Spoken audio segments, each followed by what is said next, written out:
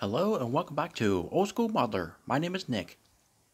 So today is the Model Cars and Coffee for this Sunday, and it's hosted by Paul over at Left Coast Model Car Builds.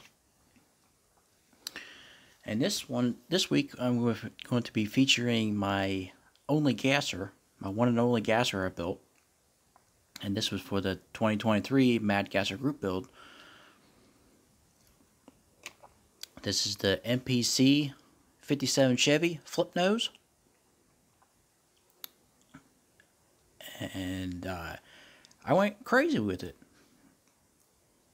Obviously, for the Mad Gasser Group build, this is a favorite of many people. A lot of people like this car. It is a very, probably my most favorite ones I've built, because a lot of people like it, the way I painted it, and yeah. So these wheels came out of the AMT 55 Chevy Bel Air sedan, because I didn't like the wheels that came in this kit. They kind of look like truck wheels. And then I added carburetors and velocity stacks to the blower. And those carbs and velocity stacks, they came from the 70 Plymouth Roadrunner by Revell, but it's a monogram kit. It's 1/24 scale. It had the carburetors and the velocity stacks from the Street Machine version, but it didn't have the tunnel ram in it. So I used the carburetors and velocity stacks and I put them on here, and I think it really set it off real nice. I didn't like the stack injection that this kit comes with. In the mirror, you could see the candy cane drive shaft. That was the first time doing that, and this is the first time I did this multicolored kind of panel paint scheme. And it was also the first time doing the stripes on the roof. So get a closer look here.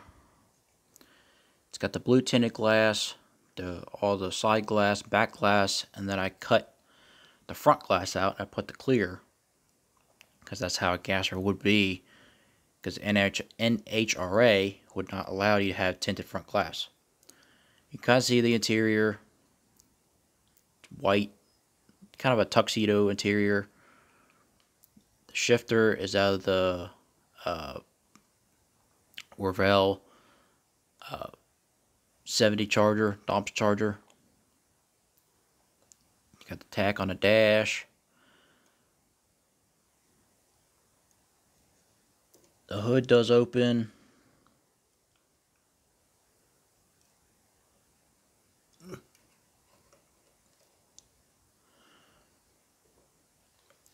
See the moon tank. I plumbed the moon tank into the mechanical fuel pump, and it goes up to the carburetors.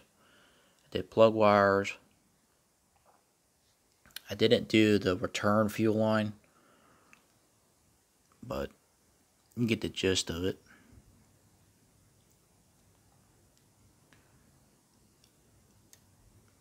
It also has a second position.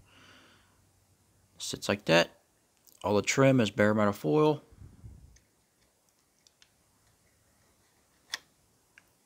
It fits real snug. There's the bottom. Really good kit. I enjoyed it. I want to build some more of them, at least one more, because I want to do a white one with the blue glass, because when I was building this, it was white and I mocked it up with the blue glass. I'm like, ooh, I really like that. But I've already decided to paint it this way.